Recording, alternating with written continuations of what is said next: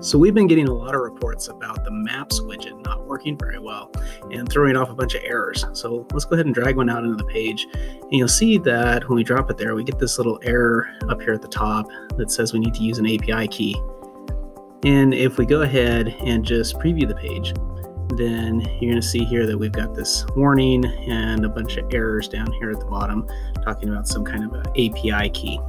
So how we do that is if we click on the server logs link down here at the bottom, then that's going to open up Google Cloud Console and in the Google Cloud Platform.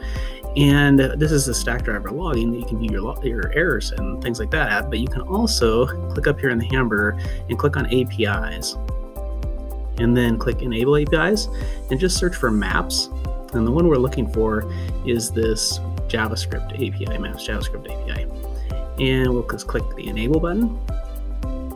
Okay, so we're going to click up here where it says Credentials.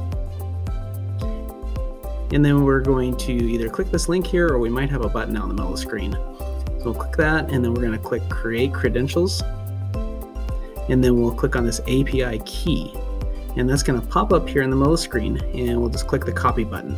Now you're going to need a billing account, and if you don't have a credit card you won't be able to create one, but we're going to provide a free API key that we'll put in the description of the video below. So let's click on the hamburger up here at the top. We'll click on billing and then click set billing account and then set account. Okay, now we can come back to AppMaker and we'll just paste it down here where it says API key. All right, and then if we preview again, you're going to see that we no longer have that box in the middle and our errors are gone. So that's how you fix the Maps API key issue. And if you're looking for the fastest way to learn Google App Maker, then be sure to check us out at appmakeruniversity.com.